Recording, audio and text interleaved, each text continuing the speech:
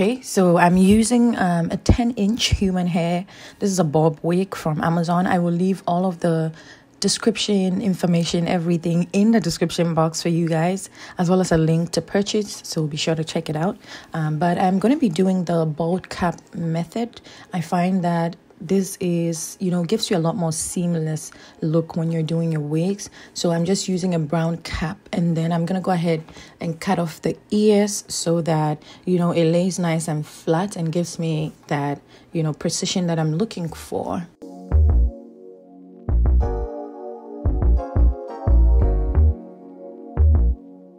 Next, I'm going to go in with a got2b glue to lay the bald cap down. This will also help me to shape it in the way that my hairline is shaped. So I would advise that if you're a beginner, use a gel type of glue for this section or for this part of the install, because then it makes it a lot more easier for you to cut. I know that some people would use the got2b spray. I find that that's too messy. So please use a gel. If you're a beginner, it makes it a lot more easier for you to see what you're doing and for you to get that hairline shape that you're looking for. And then I'm going to go in with my foundation to tint the lace because it's not so brown. I mean, at least not so brown like my skin. I should have done this before putting the gel on, I'm not going to lie. So please do it before you apply your tint or your gel. And then I'm going to go ahead and just blow dry this down and have the glue dry down. So next step, I'm cutting off the bald cap. Now I like to cut this in 3 different flaps or 3 flaps. It makes it a lot more easier for me to cut it off. So if you're a beginner, I would say that definitely do this so that you're not all over the place, also that you're not like cutting a crooked line, because you want to make sure that you're cutting this bald cap nice and straight. So the 3 flap method definitely helps a lot better.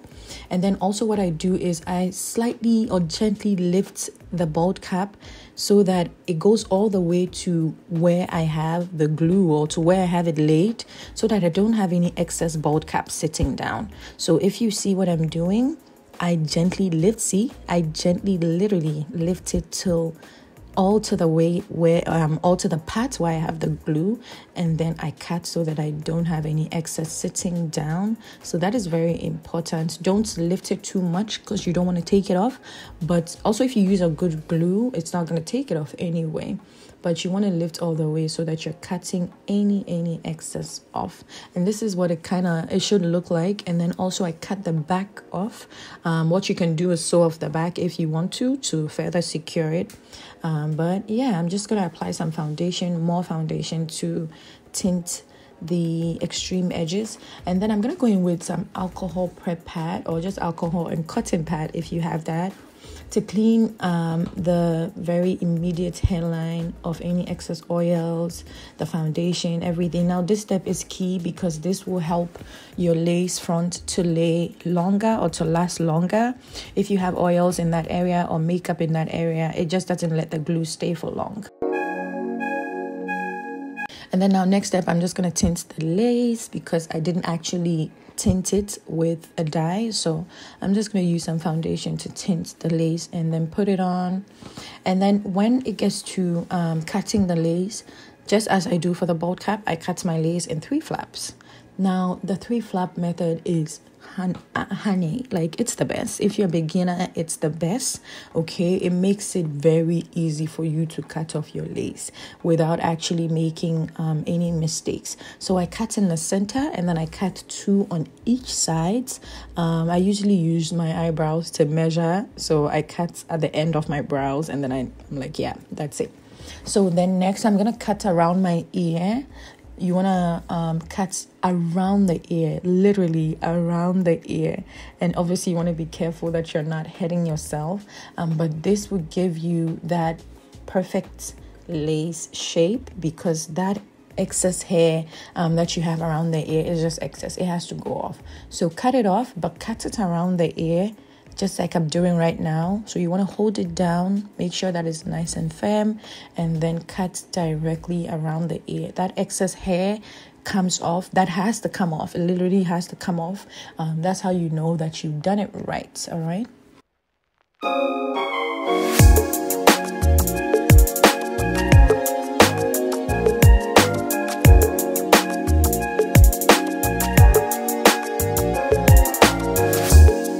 then for the glue, I'm using this extreme firm hold glue from Amazon.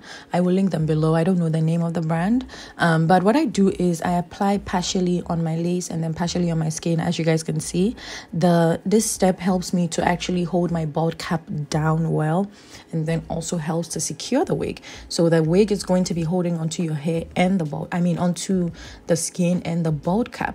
And then now I'm just going to use a rat tail comb or any flat situation that you have.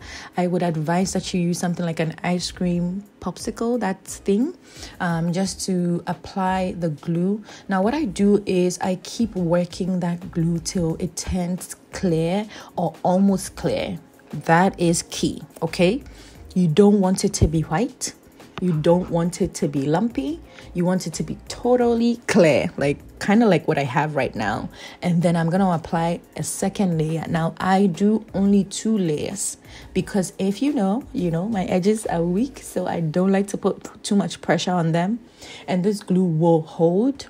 So I want to make it a lot more easier for me to take it off when I'm ready to take it off. So I only do 2 layers. But if you want to have this wig on for like a week and over, please do like 3 layers. All right. 3 layers should hold you perfectly fine. And then I'm just going to repeat the same step, just working the glue in till it turns clear.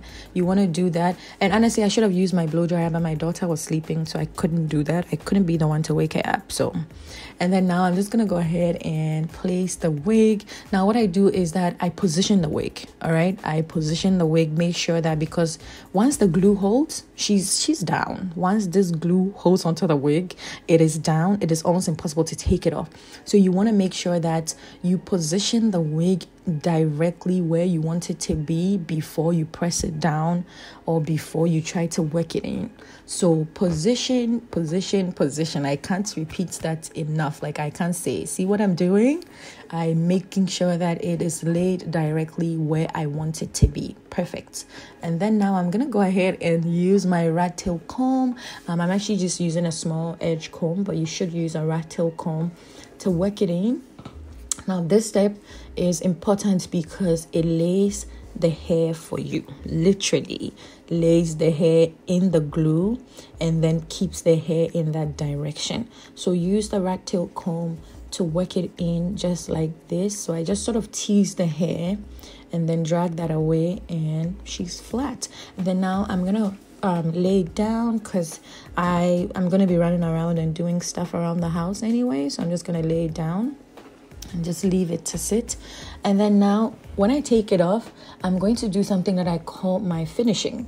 So with the finishing, I just go into the very ends of my lace front and then apply a tiny bit of glue just to further lay that. Now what you want to do is you want to slightly lift the wig like I'm doing so that you don't have any excess glue on your actual skin, because it's annoying to take off the glue when you don't have any lace in that area. So lift it a tad bit and then apply the glue and then press it down again or blow dry it down again, and you're going to have that nice seamless lay. But right now what I'm going to do is just straighten the hair. This hair is beautiful. It's nice and soft. It's just so flattering. Okay, it's just so beautiful. So it makes work easy is what I want to say. But I'm just going to go ahead and straighten the hair just as it should be. It should be done. Hello. And then we'll just finish off the rest of the hair.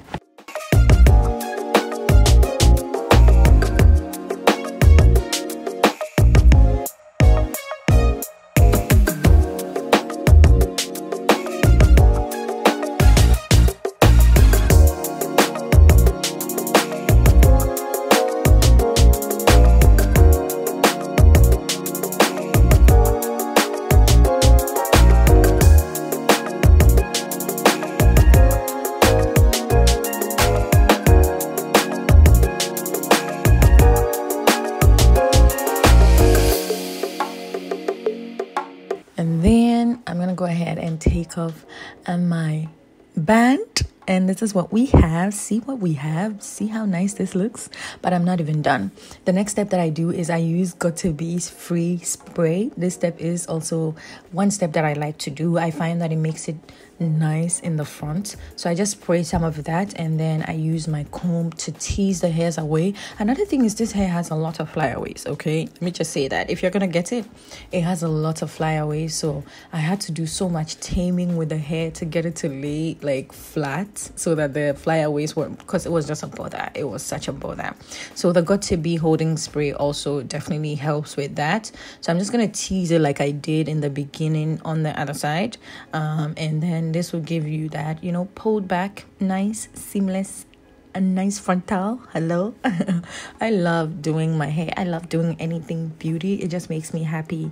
And then doing a tutorial on that. Hello. I love it.